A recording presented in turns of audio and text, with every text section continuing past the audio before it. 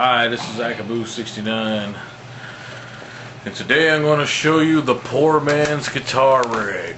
Because if you can't afford an actual head, but you have an awesome preamp like this thingamabob right here, the DIGITECH GNX1, this is my power amp. I use it live. It's kind of laughable that I'd be using a stereo power amp, but ghetto rig's the way to go when you're poor and have no money. For all you tube lovers out there, you got to deal with this. I'm broke. The economy is bad. So quit being so arrogant and humble yourselves. But anyways, I'm using an Insignia stereo recorder amplifier something or other. And it's powering the 412 cab. It's 200 watts, 100 watts per channel. There's my preamp. And now I'm going to demo out some of these hyper models I've made on the GNX1, because you can warp your amp tones.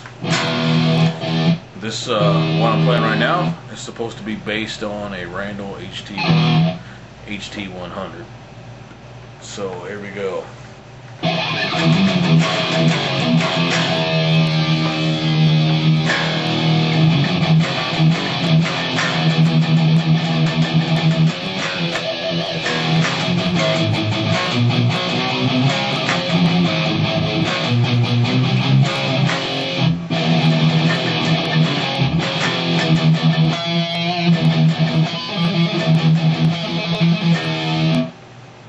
Messing around and part of the riff. Now this next amp model is based on a Valve King. It comes pretty close because I used to own one, then I got it and had to sell it. Don't ask me why I had to sell it. This is based on a Valve King.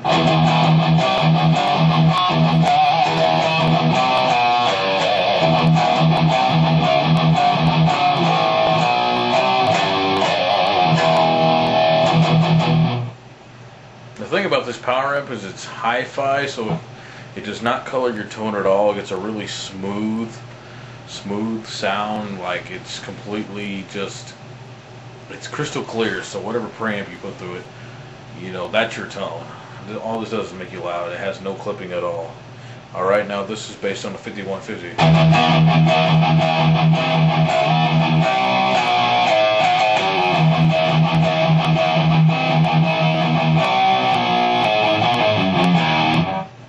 This one's based on an angle. I don't know how close I got, but this is supposed to be my attempt at a Powerball.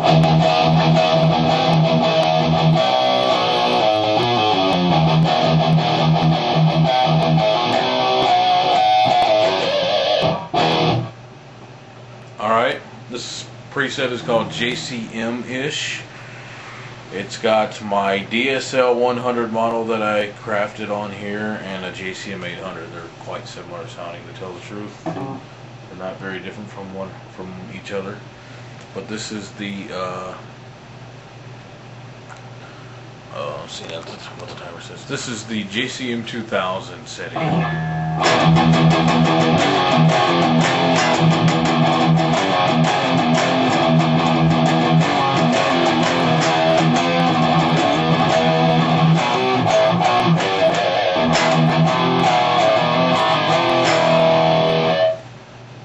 Now this is the JCM 800.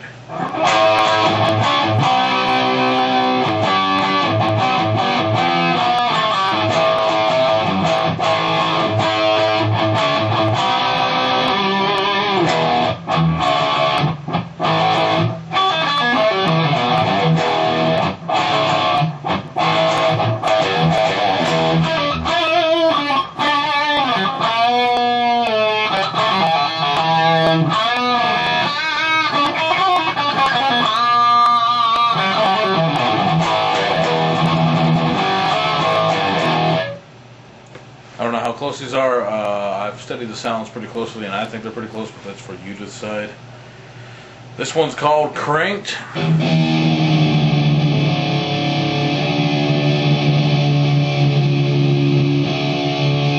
This is kind of based on a Frankenstein, or my attempt anyways.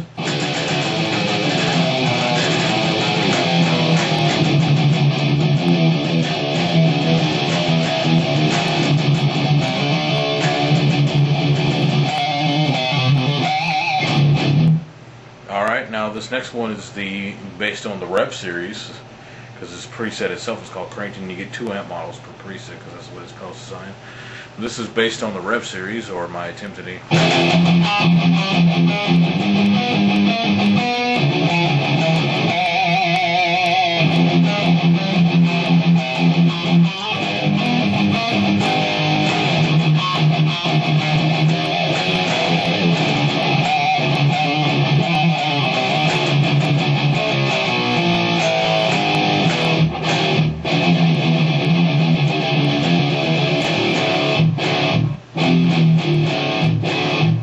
Oh yeah, word for the wise, never set this thing on top of the speaker cab live.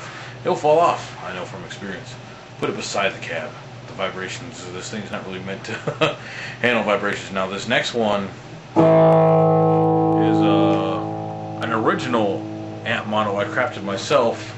It's not based on anything, it's just kind of a really cool, crunchy kind of really, it's a clean amp model with a little bit of grit as you crank the gain.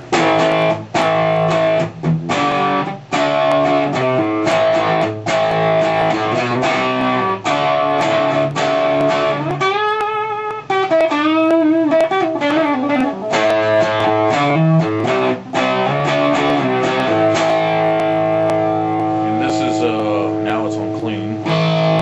Wait, that was clean. This is the more overdriven version.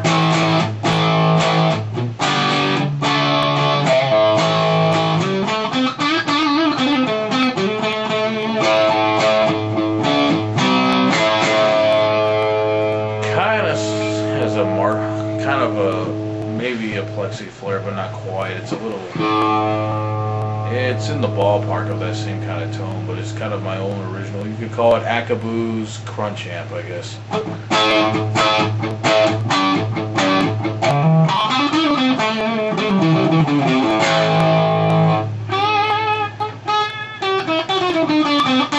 It's not a metal tone by any means.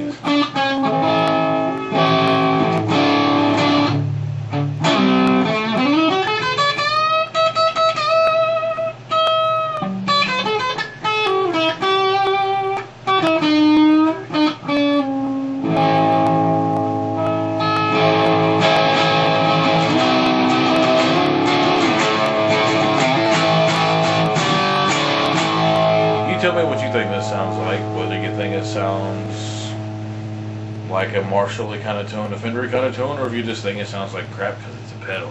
Whatever you think it sounds like. But be kind on my page. No. Be kind. You don't have to agree with me or even like the video, but be kind and respectful or you'll be blocked.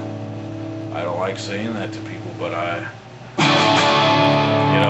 YouTube gives us that choice to whether we want to, talk to people or not. I personally like that option. If somebody pisses me off, they're blocked.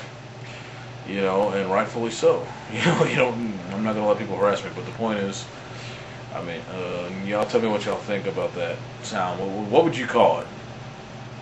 What kind of tone do you think it has? I'll play it for you one more time. I call it classic. Like I said, we could just call it Akabu's Classic Crunch. Well, my guitar was being...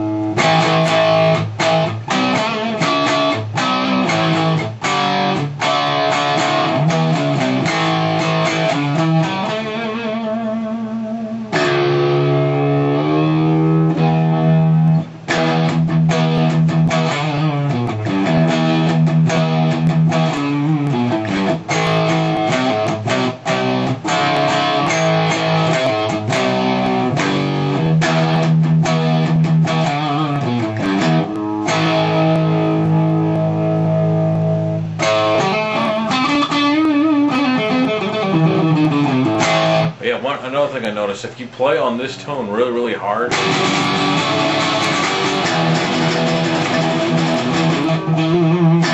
gain increases. The harder you play, the more gain you get, which is cool because it's a lot like how a tube amp works. It's very dynamic to your playing, which is why I like DIGITECH, because their stuff is very dynamic.